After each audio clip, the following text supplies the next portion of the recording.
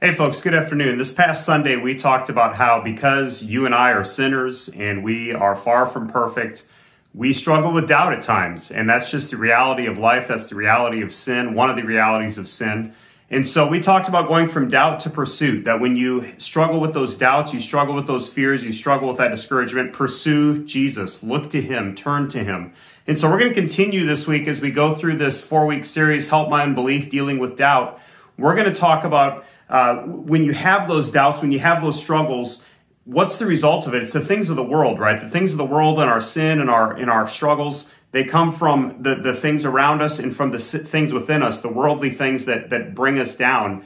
And yet so often we try to attack those doubts, we try to deal with those doubts with things of the world, and that just doesn't work. And so we're going to talk about going from doubt to change, experience the change that only comes in and through that biblical reality, that biblical truth that we need Jesus and we need to receive his spirit. We need to respond to his word. And so we're going to talk about going from worldly doubt to biblical change. And that's what we're going to look at Sunday. We're going to go into the climax of the Gospel of Matthew, kind of the turning point of the Gospel of Matthew. And that's Peter's confession to Jesus on who he is. And then Jesus' response to Peter, and specifically when Peter kind of confronted Jesus saying, no, Jesus, you're not going to die on the cross for us. And Jesus said, get behind me, Satan. And so we're going to look at that in Matthew 16, that famous passage, and see what that can teach us about going from doubt to change, going from that worldly perspective to a biblical perspective in dealing with our struggles. So I hope that you'll join us on Sunday morning at